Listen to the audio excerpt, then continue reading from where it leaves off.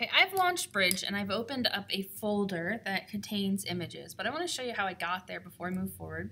In this video, I'm going to demo how to preview and examine images, how to label, rate, and sort images, how to assign keywords and then sort images again.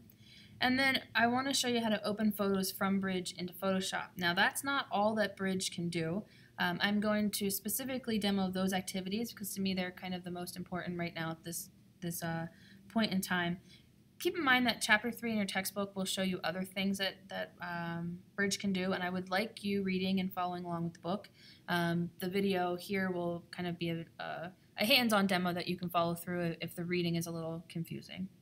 And so the first thing you need to do when you launch Bridge is you need to find what you're looking for. And so pretend that when you're in Bridge, you're searching your computer. Pretend that, put it in full screen mode like I have so you can't see the desktop anywhere. And then pretend that the computer doesn't exist. I don't want to go to the Finder and find pictures this way. I'm going to find everything from inside of Bridge. And so the first thing you'll notice is on the left-hand side, you'll have access to your computer and your hard drive. So you could navigate from your hard drive. And in my case, I have to go to my user, and I'm Jessica Curran, and then I have to go to my desktop, and then I have to find the source images folder. You can also skip to desktop documents and pictures. You can change this if you want to. You can drag and drop folders so that if you're constantly using the same folder over and over again, you could add it to this list so that you don't have to find it. So for me, that means I'm going to go to desktop and then the source images folder. Now that I have the images on screen, everything in the folder is ready for me to go, I can preview and examine the pictures. And again, there's lots of ways to do this. I'm going to show you the way that I like the best. There's like key commands and things like that are covered in the chapter. But I like to just take the slider in the bottom right-hand corner of your window and slide it to the right, and you'll get a big preview of the pictures. You can make them as big as you want. So I'm going to make them really super big, and then I can scroll through the pictures until I find the one that I would want to edit.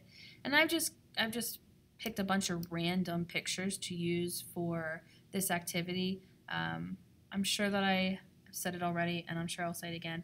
I'm not a photography teacher, and so when I give you these images, they're just random snapshots that I have on my computer for use in this class.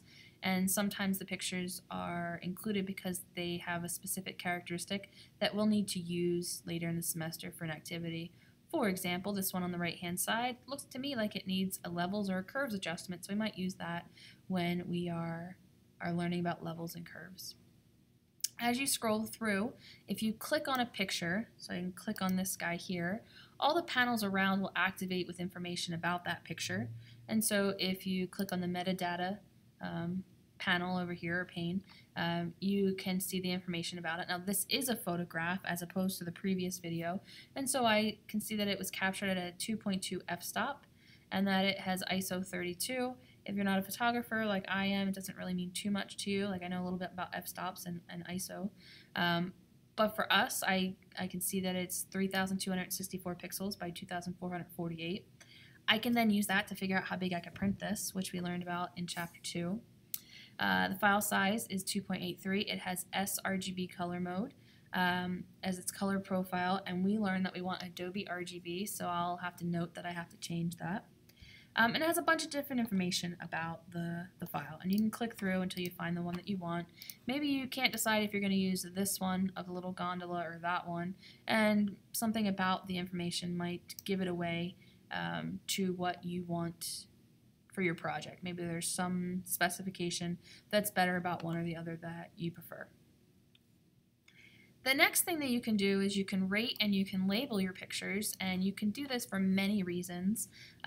Most importantly, it could be to eliminate pictures from a sample, and so maybe you have 12 pictures of these flowers here, same flowers over and over again, and you're trying to figure out which flowers to include in a project and which won't work. And as you go through, you notice some are more blurry than others. Like this one has a short focal length where it's in focus in the middle, but the outsides are kind of blurry. Maybe some of the pictures are completely blurry, so you want to get rid of those. You can label them for whatever reason you need to label them by right-clicking on a picture, and you can go down to Label, and you can choose to select, it's a second, approved, review, etc. You can also label pictures. I selected the picture here. If you go to the label menu at the top, you can star rate and label them. So you could say, I like this picture, but it's like a 3. It's not my favorite, but I really like this guy here. I'm going to label it as a 5. And let me zoom out here so you can see what's happening. And as you label them, they'll get little stars underneath of them. And so they'll be placed in the order that you label them. So I really like, so let's say I'm trying to compare these 3 roses to use for the project. I really like the color and the placement of this one. So maybe I would label that as a 5-star rating. And this one, I'm going to label it as a 4-star. And this rose, maybe I'm going to give it a 2 because I don't like the angle that it's at. And if you star rate them, they'll get stars on the bottom, and then you could sort the pictures by the star rating. If you select the picture, I really like this one. It reminds me of when I went to Jasper National Park a couple summers ago. If I label it with a star, it puts it in one category, so I'm really going to like this one, so I'm going to give it 5 stars.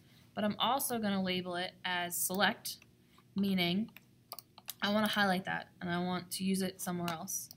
And maybe I want to review it, so I put it under review.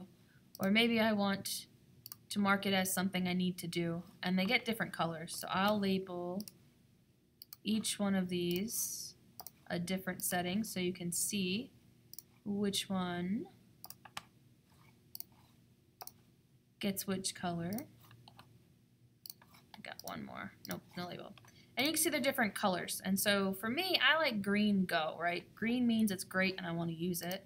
And so if I don't want to use it, I would label it red and say, oh, I really don't like this image. And I would mark it as, oops, I can't remember the colors.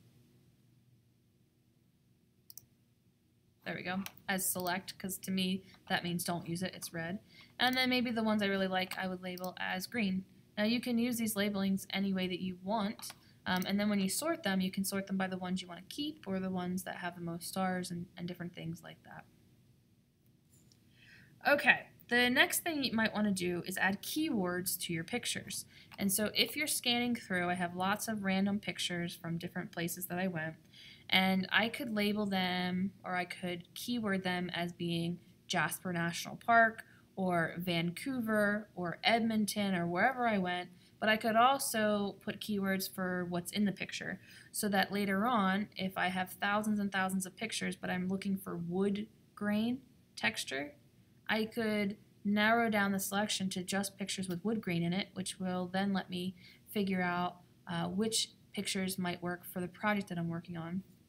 And so if I go through and I select a picture, and on the right hand side I switch back to the keyword tab, there's some defaults that I could select here. None of them are really appropriate for this picture. It has a wallet in it, it's on a train, it has a shadow, and so what I can do is in the top right hand corner of that panel I can create a new keyword and I can label it wallet, and then I can create another one that says train,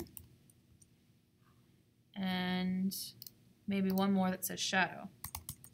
And once I have them, I can use them and say this image has those things in it. Now this image has pizza and poutine, but I'm not going to use poutine because I don't think I can spell it, but I'll put pizza and french fries. And so I could add, you can add categories if you want. So these are categories: events, people, places. But I'll add a new keyword, pizza, and then french fries.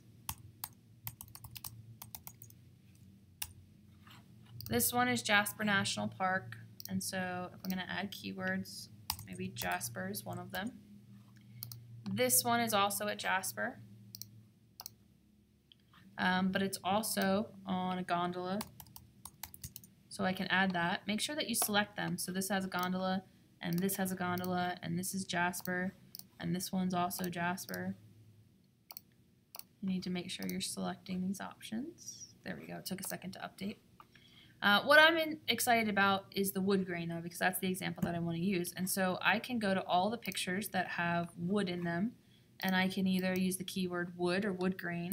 I'm going to use wood, and I can add that certain pictures, like this has wood in the bottom, have wood And I can add, oops, I missed one up here, this bench, this table has wood. And you can assign the keywords to the different pictures.